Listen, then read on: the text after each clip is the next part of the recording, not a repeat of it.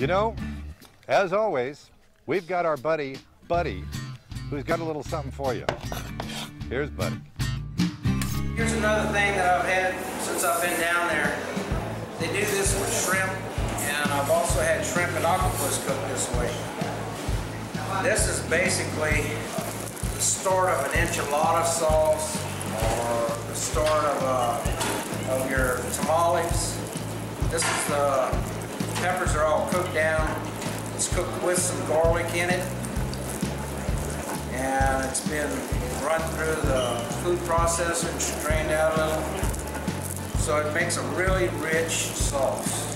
So I can't help but think that adding the squid to here is going to be anything short of just fantastic.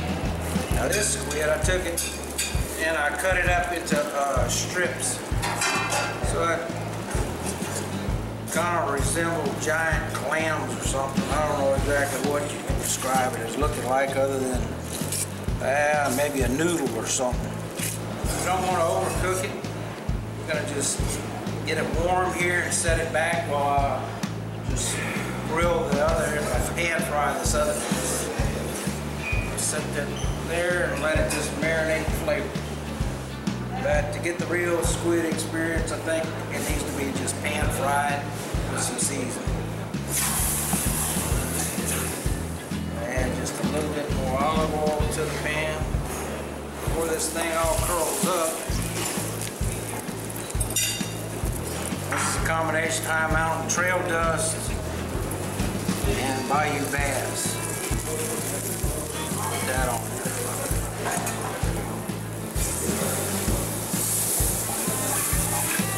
Well, you can see this thing's got a mind of its own and still pretty wild. Curl up one way.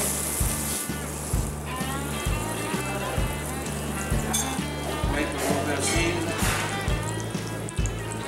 I want to thank the executive chef down here at El Cid for assisting me with all this. I've been a very good friend over the years and a compadre when it comes to eating. So get on down here to Mazatlan, Mexico. I know you'll enjoy their food. You never know, you might see this on a dinner plate one day too.